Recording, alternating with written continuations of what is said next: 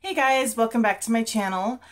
So today I'm going to be doing a story time video, but first I had to show you my new shirt, Slayer. Pretty awesome. Yes, if you love the band Slayer. We also got our daughter a shirt.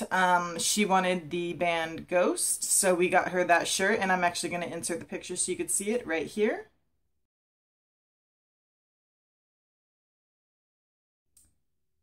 Isn't she cute? Okay, a few years back when I found out I was pregnant with my first daughter, my husband and I, we were living in Mountain View in the Bay Area because I was working in Palo Alto. And so we decided it would be best if we moved over the hill, as they called it, to Santa Cruz, just because that's where his family and his brother's family was living, his parents. So we just needed it to be a little bit easier because we were both working and we were about to have a child. So we moved over the hill.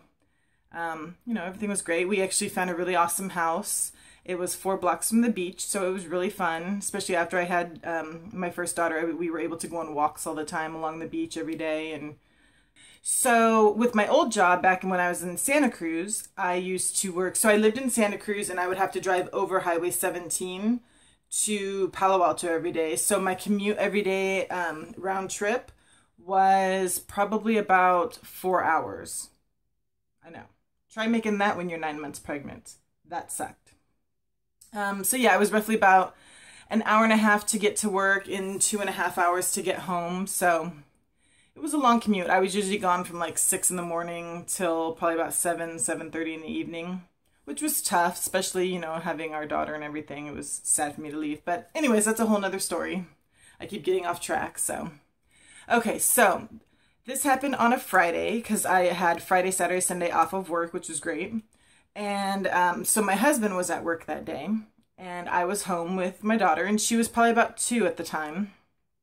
And I noticed that a car parked out in front of our house, and I was like, oh, that's whatever. We were used to it because we lived 4 blocks from the beach, so people always parked in front of our house and then would walk down to the beach, which sucked, but you can't do anything about it. So it's the street's public property. So these people parked in front of our car, and I was like, oh, okay, they're parked there because they're talking or whatever. So I just, I'm a busybody, I guess. And I just kept looking out the window just to kind of see what they're doing. Because, when I was, home alone with our daughter, sometimes I would get scared just because Santa Cruz, as great as everyone thinks it is to vacation and everything, there are some cray-crays out there. And Santa Cruz has a very big meth epidemic going on right now. So there's even more crazies. So then I kept, just kind of looking out the window. And I was upstairs because when you're in a beach community, most of the homes are bedrooms on the bottom floor. And then the kitchen and living room and everything is on the upper floor. And then the big patio and stuff, or balcony or whatever they call it.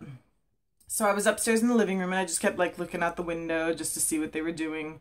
Because I was getting a little suspicious because I had heard some things from other neighbors. So I just kept looking. Then I noticed, I looked out the window again, and they were both in the back seat of the car. And I about flipped my lid. I'm all for, getting a little nooner in or whatever. I'm not a prude or anything like that, but don't be getting no nooner out in front of my house, especially when I have children. So I kept watching and watching, and then I noticed that they started kissing, and I was like, oh my God, I know what they're doing. It's what everybody had been saying is true. This must be the couple they're talking about. They started going at it, and I don't mean just making out. I mean they were going at it, doing it. I was so ticked off that my daughter could have looked out the window at any time and seen this going on.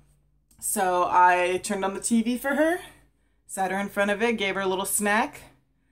I grabbed my air horn, very, very loud air horn that you can hear miles away. And I went downstairs and out the front door and to their car where they had a window open in the back where they were. I stuck my air horn in there and I let them have it. I didn't even have to say anything. I scared the crap out of them. The man jumped into the front seat, turned on the car, and took off before I even could get a word in edgewise, because I was screaming at them, but I don't really remember right now what I was saying. I think all the adrenaline and everything, I was probably telling them, get the F off my property, and and let's just say they never came back. And that air horn was loud. So, moral of the story, don't be coming up on my property trying to have sex. Okay? That did not sound good. That did not sound right. Don't be parking in front of my property trying to have sex with somebody in your car. Just don't do it. One, that's gross. Two, there could be children around. Nobody wants to see that. So, go somewhere else. So, anyways, that's my story. I do have lots more stories from our time living. We lived in Santa Cruz for on and off for 10 years, because we first lived in SoCal Village back in the early 2000s, and then we ended up moving to Mountain View, which is in the Bay Area, for a few years, and then we moved back over the hill to Santa Cruz to live in Aptos Village. So I will probably have lots and lots of stories to share with you guys. So hopefully you like these videos. If you do, and you want to hear more, give me a thumbs up and subscribe below, and I will definitely, if you guys enjoy these, I will make more and let you know of all the crazy things that happened in Santa Cruz, because Santa Cruz is a different kind of place. So, all right, I hope you guys are having a great day, and I will talk to you later. Bye.